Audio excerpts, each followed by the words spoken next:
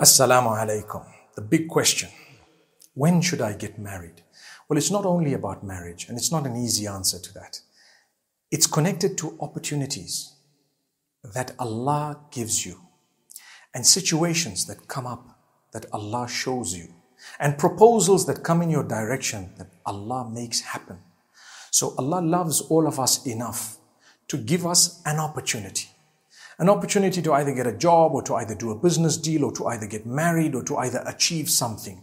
Allah dangles these in front of us and lets these big ships dock on our coast at least once. At least once. In most cases, it's only once. In many cases, it happens a few times. In very few cases, it would happen a lot. Subhanallah. Subhanallah. So listen to this.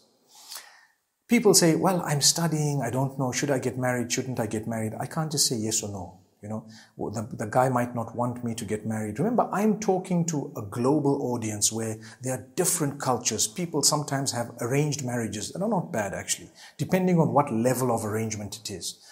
For as long as the parties are ultimately happy, the bride and the groom have met each other before the marriage and they have spoken to each other and they are both happy, then even if the meeting was arranged initially, it's okay. No problem. Those work actually much better than the others. Sometimes people get to know each other at work or at school and they want to get married. And you know what, my beloved parents, don't just say no to things. Allah sends a brilliant person for your child, sometimes only once. That ship is not going to dock on your coast again.